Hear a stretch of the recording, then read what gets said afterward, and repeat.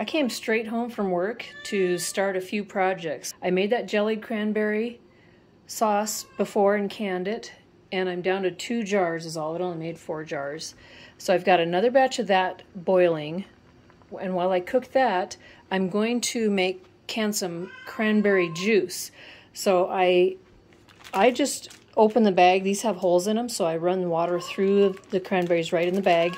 I've sorted through them, picked out all the mushy ones, and have put 1 3/4 cup of cranberries in each quart jar. Now I'm going to add a 1/2 cup of sugar to each one, top it with boiling water, and then water bath can these. I brought my entire 25-pound bag of pure cane sugar that I got at Azure Standard upstairs just because I knew I'd be going through so much. Plus I need to fill my baking jar. So I have gotten the sugar in all of these. I filled them up with boiling water that I boiled in my hot water kettle. Now I'm just using this tool to get air bubbles out. And then I need to clean the rim. And I've got these filled to about 1/2 inch from the top, from the rim. Cleaning the rim, put a lid on, and I always use 4-jar lids. I have not had a single one fail yet. Knock on wood. Put a ring on, finger tight, and I'm going to lower these into my water bath canner. I've also got a glug of white vinegar in here just to keep the jars from clouding up. These need to process for 1/2 hour. 6 cups cranberries, 6 cups water. Boil them till they're soft. Now I'm going to run them through my food mill and then get them back in the pot. I don't know if I can do this with one hand, but just spin it around and the skins will stay in the food mill. It's not going to work with one hand, but the skins stay in the food mill and the rest of it gets pressed through here. Some solids come down, but not very much. It ends up being a real fine puree. That's what's left after running them through the food mill. There's not a whole lot of waste on the skins. But we have a huge bowl full of beautiful cranberry puree.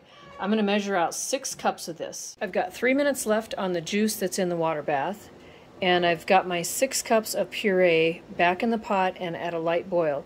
So I'm going to sprinkle a package of pectin over this and stir it in. I've got the pectin stirred in. I'm going to cook this for 5 minutes at a boil. Alright, this has been sitting for a couple minutes, so I'm okay getting these jars out. We'll put these on a towel on my countertop. When you do cranberry juice this way, with the whole berries in it, it's going to be 3 or 4 weeks before it's ready to be strained for drinking. It just takes a little bit of time to steep. I'm adding some hot water to my water bath because I needed the level to be lower with those quarts, but now I need it back up for the pints. My puree has been boiling for just about 5 minutes. So what I need to do now is put all 5 cups of sugar in at once, pre-measured. Stir this in, and this needs to come back to a hard boil that cannot be stirred down. And we'll hard boil that for 1 minute before we jar it up and process it in the water bath. Keep stirring until all that sugar is dissolved, then bring it up to a hard boil. We have a hard boil, so I'm going to set my timer for 1 minute.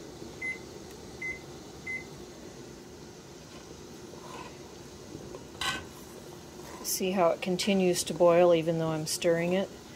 And then I've got my jars filled with hot water, ready to be filled with our jellied cranberry.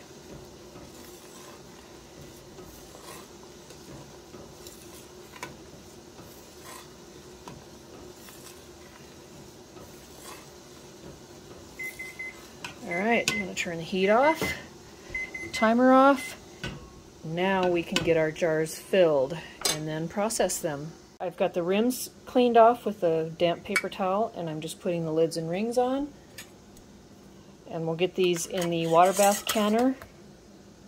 I had a little bit left over, so I just put it in a bowl that I'm going to put in the fridge and have even tonight. These will go for 15 minutes. I need to put the lid on.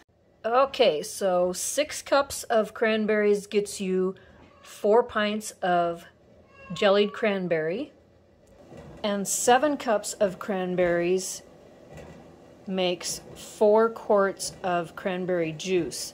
Now, all of the cranberries that I can tonight, the jellied cranberry and the juice, needs to sit for at least 12 hours undisturbed. Then I'll remove the rings and put it in storage downstairs. It's after work the next day, but I did check these this morning, which would have been 12 hours after I finished canning these. But all the lids sealed, 4 jars, lids, which I've had a 100% success rate so far. I've got the 4 jars of jellied cranberry sauce, which I absolutely love, and the first time I've ever made cranberry juice. You can see how it's kind of stratified in layers. And these, there's kind of a sugar and water layer down here, and then we have a little bit of tinge of red, and then we have the berries on top. After 3 or 4 weeks, that will be good and flavored. Just need a little bit of time for it to steep and for the flavors to meld. Adding to my stash of canned goods makes me so happy.